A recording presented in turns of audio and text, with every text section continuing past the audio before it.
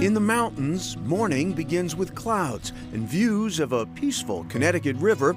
If you're looking for some action this time of day, head over the bridge to Lewes in nearby Hanover, New Hampshire. Only problem is, you may not get a seat. We breakfast and lunch. We do breakfast all day from 6 to 3. Craig Morley is manager at Lewes, a staple here on Main Street since 1957. You know, good service and great food. But then there's also the bakery. We're baking every night, donuts and crullers and muffins and pastries and things. Pies are always flying out of here. Whether college students or politicians, if you're meeting up with anyone around here, you're gonna be at Lewes. They're gonna come to Hanover, they're gonna come to Lewes.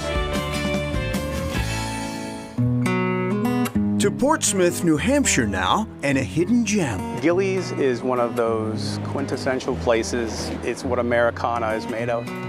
Steve Kennedy and his wife Gina are the present-day owners of Gilley's Diner, where the history goes back over a century. In 1974, the city of Portsmouth found a permanent location for the diner, named for legendary longtime former employee Ralph Gilley Gilbert. As ever here, it's no frills, hamburgers and hot dogs, and clearly, no complaints. The hot dogs are great, the hamburgers are great. I mean, what do you want? It's a diner.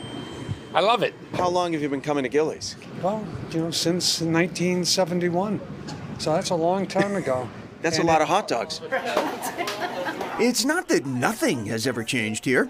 Consider the Fry-O-Lator. We never had French fries, even though it's a burger joint. People told me that Gilley wouldn't be happy, and I said, look, I have to do what's going to keep us in business for another 80 years. And who wouldn't raise another dog to that? There's your dog. Only perfect. Now to Newton, Massachusetts, and an Auburndale landmark in its own right. The Knotty Pine dates back to the 1930s. The Cordes family has owned the Luncheonette for nearly 40 years. Meet Mama Tula. People come here and they stay like 3 hours sometimes. They go home and they come back for coffee. Tula's sons, Nick and Billy, say customers bond over everything from the weather to politics here, but sports pretty much dominates the conversation. Definitely a sports diner. And we did it by accident, to tell you the truth. We came in, we definitely were sports people. We liked watching sports back in the day with the Larry Bird era and all that nonsense. And we just started just yelling back and forth, he stinks, he's good, he's terrible, blah, blah, blah. And all of a sudden, The whole place is involved, but it brings people together. Absolutely. It's a common language, right? Especially in Boston. And our family style, that just being so close, has become more of a family diner too. So like 90% of our customers are regulars. The regulars stop in for breakfast staples, including pancakes or the bacon and egg cheese sandwich with home fries. The turkey club with crinkle fries is the best seller at lunchtime. We try to keep it old school though. The brothers attempted to change or expand the popular breakfast and lunch joint, but they know better than to tinker with the Knotty Pine charm. That's the original countertop, and you can see where the elbows go is kind of worn. So like we match these tables to the original countertop. A cloudy Cape Cod morning. Not the best beach day, but perfect conditions for a leisurely big breakfast in Yarmouth. They have yummy pancakes. The Pancake Man, helping Cape Codders start the day since 1961. Marshall Farley, the owner and current Pancake Man, is very proud to hold the title. The place has been here, close to 60 years. I've been here close to 45. For the Pancake Man, part of the fun is creating creative concoctions. The pancake possibilities are endless, like the peanut butter cup, an offshoot to the traditional chocolate chip. This stack is swirled with cinnamon, brown sugar, and butter, appropriately named the Sinful.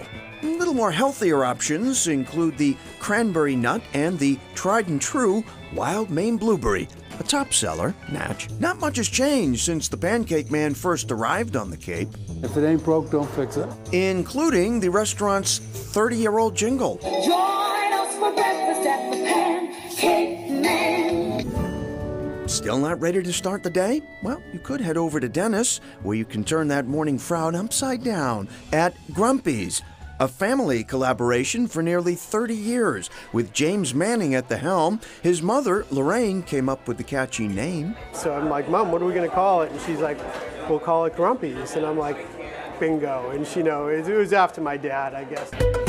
The menu ranges from the Chocolate Joy pancakes, a combination of chocolate chips, walnuts, and coconut, to massive omelets. Our omelets are huge. They're too big. I can't even eat them. Customers also flock for the huge portions of waffles and French toast. We have an extensive French toast menu, stuffed berry French toast, which is French toast with a sweet cream cheese filling, strawberries and blueberries. That's really popular. For his part, Manning recommends the hash. We sell a tremendous amount of that. The hash is part of the Irish Eggs Benedict, and Grumpy's serves up an Italian version as well. We have an eggplant Benedict, fried eggplant, roasted red peppers, and spinach. You're not going to leave hungry, that's for sure. Happiness is Grumpy's recipe for success. Happy customers, good food, and hard work by the whole Grumpy family. As he said, no one's leaving hungry from there. All right, well, back to Gilley's. Before it got a permanent location in 1974, it used to park every night in Portsmouth's Market Square, and it was first pulled by a horse, then a tractor, and then finally a truck. Nice long legacy. As for Lou's in Hanover, actually started by a World War II vet, began as half diner, half donut shop, actually, and it is a big favorite of the Dartmouth College crowd, as you might imagine. Of course. All right, coming up, not your typical omelet.